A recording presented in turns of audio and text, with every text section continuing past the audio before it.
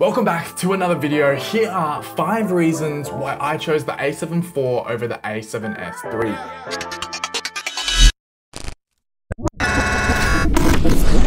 Number 1, megapixels. We might as well talk about the elephant in the room and point out the most obvious. The A7S III has a 12 megapixel sensor as opposed to the A7 IV, which has a giant 33 megapixel sensor. So the A7 IV for me not only takes great videos, but it also allows me with that 33 megapixel sensor to be able to take amazing photos. And this is very advantageous for me because I am both a hybrid shooter. I shoot a lot of photo and video. Number 2 is sample size. Now, whether this makes much of a difference or not, who really knows, but the A7 IV actually downsamples its 4K from a 7K image, compared to the A7S III, which only downsamples from a 4.2K image to a 4K image. Some say by having a bigger downsampling rate, this will make the image a little bit more sharper, but I feel like this is really a yay or nay. I don't think it's really been determined as of yet. Number 3 is stacked dials.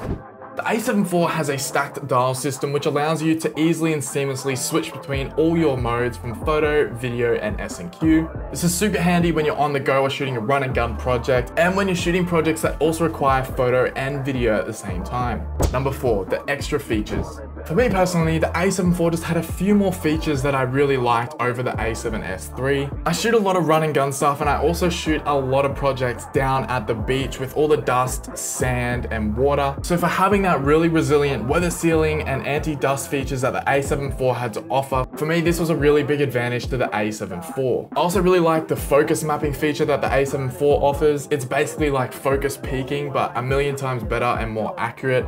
Once you get used to it. It does take a while to get used to all the colors on the screen, but it's really cool. And the last extra feature I like about the A7 IV is the ability to customize everything. From your menus, your buttons, your dials, even your exposure compensation dial, you can basically reprogram that to anything you want. I just really love being able to make the camera my own and have it perfect for my workflow. And lastly, number 5 is the price. The A7S IV is quite a bit cheaper than the A7S III, and I'm just assuming the reason why it's more expensive is because of the less crop factor it offers in 4K, but I'm not too sure. But brand new, you can expect to pick up an A7 IV body only for around 3,200 bucks Australian, and a brand new A7S III camera body by itself will also run you about 4,400 bucks Australian. So on that front, for me, the value for money was with the A7 IV.